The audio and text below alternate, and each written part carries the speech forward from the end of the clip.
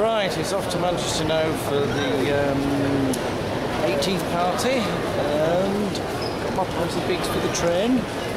So let's see what the party's like. So I'm all now dressed up and ready to go to the party event of the year. Yes, Amy's 18th.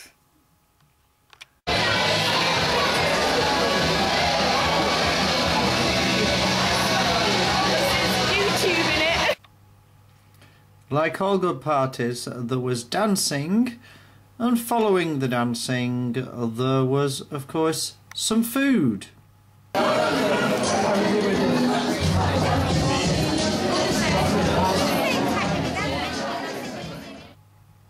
Then a speech. The best speech in her 18 years.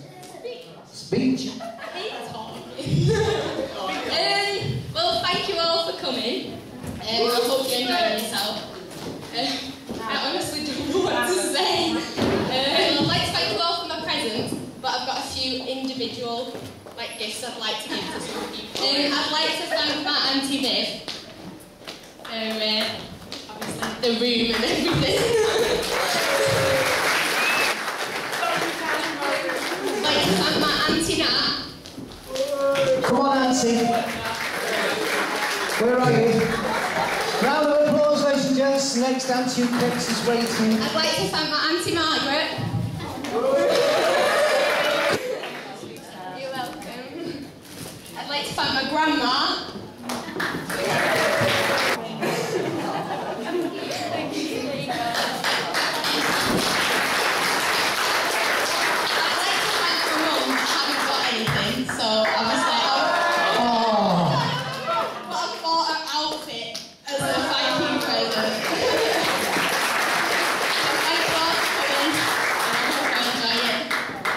Ladies and gents, that's not a bad speech. She did very well. Let's give her a proper round of applause.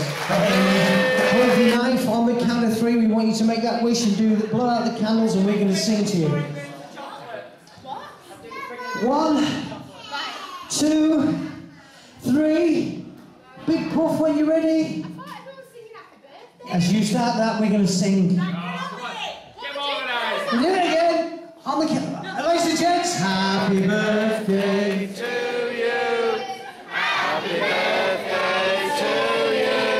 Come again. Happy birthday, dear Amy. Happy birthday to you. Hip hip. Hip hip. Hip hip. Ladies and gents, we're going to turn the lights down on the stage and we're looking for some dancers here tonight. One last time, a big round of applause for Amy and for Amanda. And following the cake, more dancing.